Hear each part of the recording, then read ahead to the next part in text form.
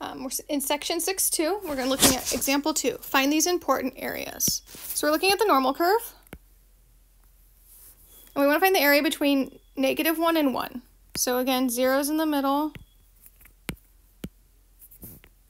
And then -1 and 1. What's this area? We've seen it before. So we're going to use normal CDF. -1 to 1. And we'll pull out that calculator. -1 to 1. And we get 0.6827. I'm going to always do 4 decimal places.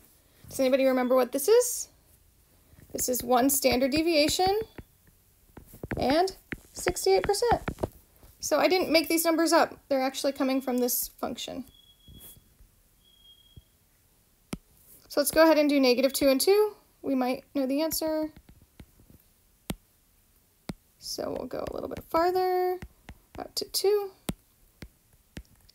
I remember it being around 95. Let's check if that works, if that's what we get.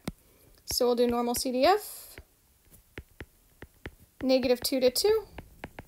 I remember the empirical rule telling me around 95% for 2 standard deviations.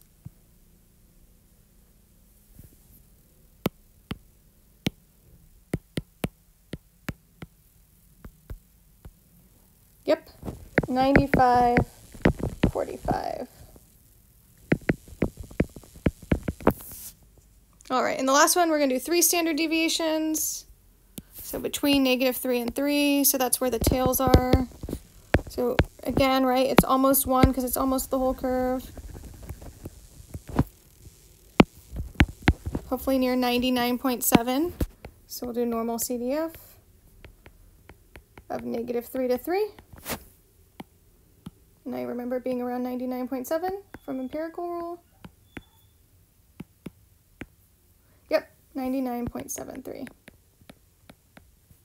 And so we've seen these before in the empirical rule. So they're not totally made up numbers. These are just more exact versions of these answers.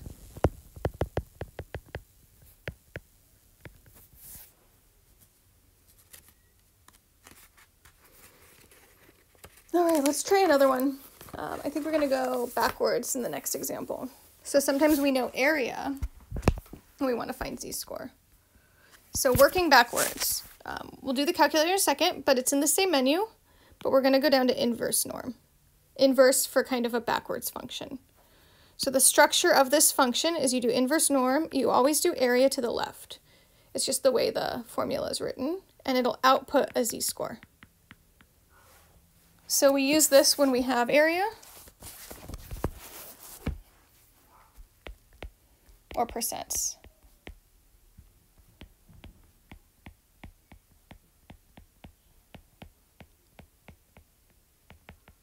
So in example 3, we want to find the z-score. So we want z-score, which means we're going backwards, corresponding to the area to the left of z, unknown, is 0.43. So this is my area, not my z-score. So we'll put 0 in the middle. 0 actually represents 50/50 because it cuts it in half. So I know that the z-score is a little bit over here because it's only 0.43 and not 50%. So the z is unknown. The area is 0.43. So if I know area, I don't label the number line because I don't know the number line. I know the area. So we'll go ahead and use this new function to find a z-score. Anytime we go backwards, we use the inverse. So z is inverse norm of 0.43. It'll be in that exact same menu. Second distribution, and then inverse norm should be the third one down. And you only type one number because it's only area to the left. There's not a lower and an upper anymore. So my z-score is -0.176. And if you wanted to check this, this is actually the same as doing, so second distribution, normal CDF, if we did the reverse. So -infinity. So -10 to the 99 up to this z-score. should output the area of 0.43. So they're just convincing you that these are opposites of each other.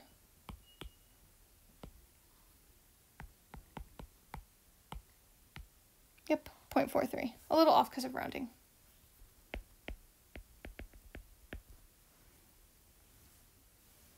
All right, let's try example 4. We want to find the z-score if area to the right is 0.166. So now it's telling us the right side area. And I'm only going to shade a little bit because it's only 0.166. So halfway is about 50, so it's less than halfway. The problem with the function is we need the left area to use the calculator.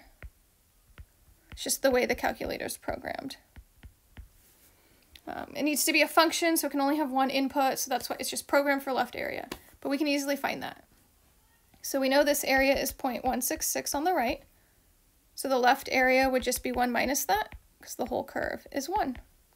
And I get 0.834. So the left side is 0.834, right, because the whole curve is 1. So we'll just do inverse norm of 0.834. So it needs to always be the left area.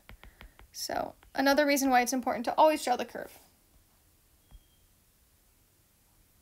So we'll do inverse norm, which is the third one down, 0.834, and we get about a z-score of 0.970.